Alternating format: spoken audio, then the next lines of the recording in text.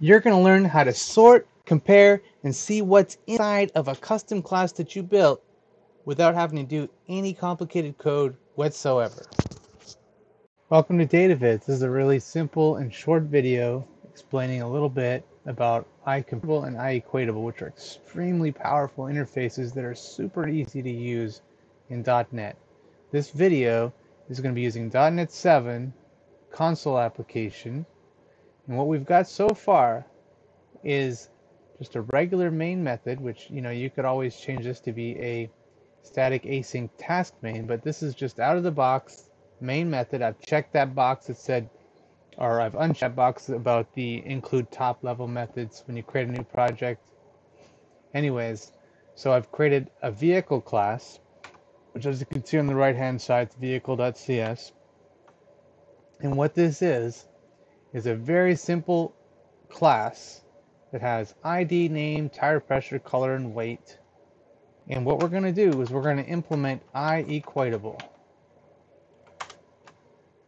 of type vehicle.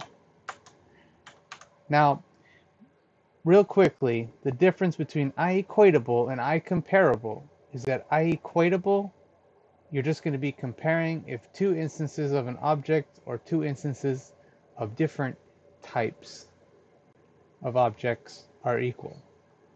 If you wanted to do two different types, then in here, as you can see on the screen, I would place the other class's name. If we were doing IComparable, then we don't just want to see if the two instances are equal, we also want to see how they compare in order to perform a sort, for instance. So we would want to know, does one come before or after the other? Whereas in this case, we just want to know if they're equal using IEquatable. I'm going to run through IEquatable first, then we'll do IComparable. Great. So go ahead and save your files. If you've created a class like this, if you're following along, the next thing that you would do would be Control Dot on this interface, and you would choose Implement Interface. That generated this method here. And because I said I'm comparing vehicle to vehicle, that placed vehicle in the parameter here.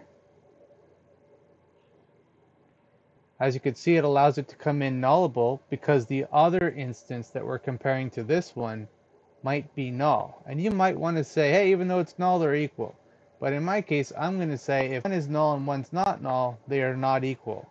So I could say if other being the other instance, is null, then I will return false. This method returns true if they're equal, false if they're not. All other cases, since there's only one other set of cases, I don't need another if or an else, I could just do a return statement, could fall into comparison of the properties. So how do you want to say your vehicles are equal? I don't know your use case. Maybe you just want to compare the ID and you don't care about their properties. In my case, I'm going to skip the ID and say if the name and tire pressure are equal, then they're the same type of vehicle. They're the same vehicle. Otherwise, and I don't care about the ID and color. Otherwise, they won't be equal. So let's do it like that. Name and tire pressure. So let's say if the other vehicle's name, other.name, is equal to name, which is the same thing as saying this.name, and the other.tire pressure is equal to this tire pressure, or just tire pressure, then return true. Otherwise, it will return false because I've got an AND. So if either one of these conditions is false, then it is, or I'm saying both of these conditions must be true in order for it to be true. If I put an OR statement here, then anything where the name matched or the tire pressure matched would be true. It's not going to work that way. They both must be true in order for this to be true. Okay, simple enough. Let's go back to our program. As you could see, I've got two different are they equals, and this line is just here to show you that you don't want to do it this way. You want to use that equals method that we just worked on. This one is always going to say false. You really just use this with primitive types or if you want to overload that operator. We want to remove that. We're going to focus on equals. Let's go ahead and run through it. Now we said tire pressure and name, I believe. ABC and 65, so these should be equal. I'm going to hover over are they equal or are really equal. It says true. Let's change this one to be 66 and run it again just to show you it should be false. And it's false. Good. I'll put it back to 65 for now.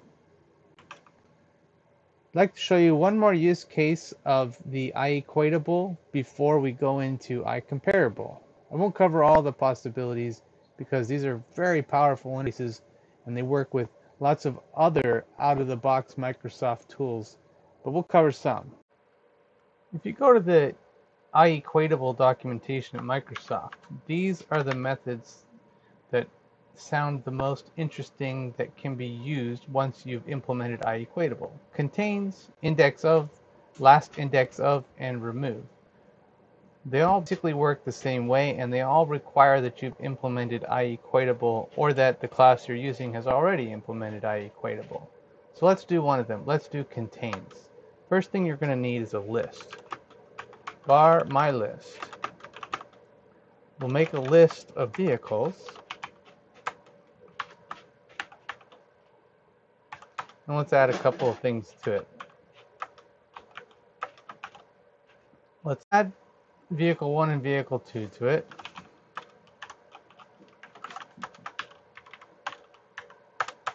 Now, if you'd like to see if this list contains one of these, you can do var does contain equal to my list dot contains. And now you can put either one of these in here. Check for vehicle 1 and put in vehicle 1. Let's go ahead and put a breakpoint in the equals method. And before we run it, let's comment out or remove the equals check we did earlier. I'll just shift delete to cut the whole row. Now, we'll only hit the equals method with contains and not with the code that we just removed. So we know for sure we're getting in there that way. Another thing you could do is just put an extra breakpoint there. Hit F5. Press F11. As you can see, we did jump into equals. Press F10. And we can see that the name is being compared. And does contain is true.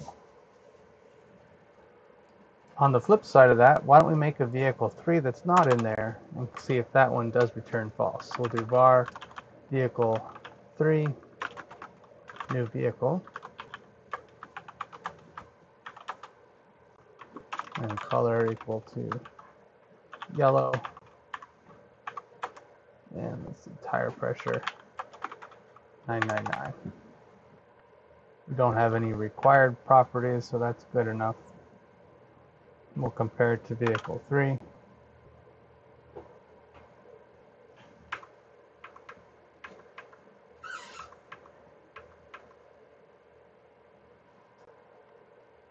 And you saw it went through that breakpoint twice because there are 2 items in the list and it didn't find a match on the first item, so it kept going. However, it does contain, it's false as expected. What else you could do that's kind of interesting there is you could change up the type. So if I go back into vehicle, I could implement a different type there. I could do another one and you get another method and this type would be different. But we'd still be doing the same process. But the cool thing about that is it'll allow you to compare 2 items of different types. As you can see, this is a list operation, as are these. Let's move on now to IComparable. Unfortunately, before I do that, I must cover a couple of guides. There are some scenarios where this equals method still won't be called, depending on what internal comparison you're doing. And so whenever we implement IEquatable, Microsoft recommends that we also go ahead and grab the override for the base class of object, and we're going to do public override bool equals. I'll show you how this goes down. We could do just like we did up here. I'll copy and paste that here. If the incoming object is null, we could say they're not equal. What a lot of times people do, and it may not apply, especially if we're just comparing specific parameters, but a lot of times people will say, if the types don't match, they're not equal. If you wanted to do that, you would say, if this dot get type is not equal to object dot get type. And that is from the Microsoft example. I didn't come up with that. But in this case, we're not actually wanting that. We want it to match this behavior exactly. So what we would do is do just like this. And we could do object and object. It doesn't know object.name because we have to cast it first. So maybe what we could do is cast object. And I mean, there's obviously a use for code reuse here, but we call the cast object equal to vehicle with object. We can use cast object here. And again, I realize there is definite room for code reuse here. But most of the time you will be hitting this one anyway. If you hover over it, it'll tell you any issues that might happen. It's a possible nullability issue. What it's actually saying is that when you override a method, it needs to be exactly the same. And so we need to add the little question mark here to allow a nullable parameter. Besides, this statement wouldn't make sense, right? Get hash code is the other one that Microsoft recommends to be overriding. We're not going to cover it in detail here, but basically this is just if you want to return an identifier which could be used to get a unique value or a specific value out of a hash collection, or in this case, any collection of objects. We want to take a look at the Microsoft documentation on that one, as we're not going to go into detail on hashes here. Let's move on to IComparable. So if you come to the top, just add a comma and do IComparable. Once again, I compare vehicle to vehicle, although there's no reason why you can't put in something else here, a person, a tree, whatever, some other kind of class that you want to compare one of those objects to a vehicle object. The concepts are the same. You don't need an additional video to do that. Just type in your class name there and go ahead and click Implement Interface, just as I'm doing here. As you can see, the public compare to with nullable vehicle showed up just like equals. And really the only main difference that we got to do is, instead of returning are the two items equal, we have to return, does it come before or after? Or are they equal? Compared to, we're just going to return less than if the value we're comparing it to is less than in the concept of sorting. We're going to return 0 if they are equal, and we'll return 1 as a positive number if it's greater. So that's simple enough. I'm going to paste this in here. We have to deal with the null value. I'm saying if the null value, if the one we're comparing it to is null, then we'll say we'll put it later in the list when we make the sort. That's really an easier way to think about it, is where do you want it to land in the sort? After the one you're comparing it to, at the same position, or before? Positive number means after. Now, instead of making two statements here, one saying if other is less than, we'll return -1, and if it's greater, we'll return 1, and if they're equal, return 0, we can just call the base class for what we're comparing. It doesn't make sense to compare by color or name, or even by ID if we're sorting. I think in this simple scenario, we would be sorting the items by weight, right? So what we're going to do is I'm going to compare weights. In your application, you might have an enumeration of colors and say red's before green, which is before blue, etc. But we haven't built out any such logic or have any business requirements in this simple app. So I'll keep it simple.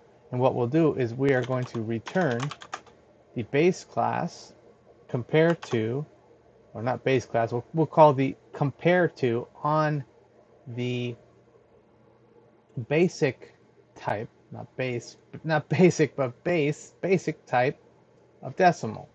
So we'll return weight dot compare to other dot weight. And just so you see, if you hit F12 on this compare to, it might take a minute to navigate to this definition, but this will go in, and I'm now in system.runtime, it looks like. And this is running another computation dec calc var dec compare, and I can't navigate into that. But if you were to go to the compare to on the int, it would have given you a nice little comment. If I did, for instance, ID, I'll show you that real quick. If I did ID,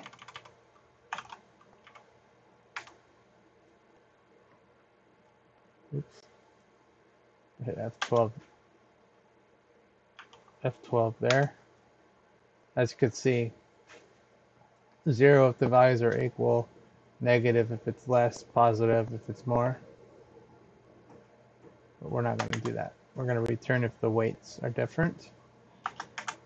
And before I run the application, I want to give you the gotcha right away on this one, since we kind of stalled giving you the override on the other. Microsoft recommends that you overload the comparisons. So greater than, less than, greater than, equal, etc. And here's the example here. It's actually a static method, and we're overloading those, not overwriting, as you can see. And what we could do is we could actually do the same thing that we did above here and return. Instead of the compare to, what we can do is return if the weight is greater than, since this is greater than method. So you can return if operand 1 dot weight is greater than operand 2 dot weight. Operand is just my parameters there.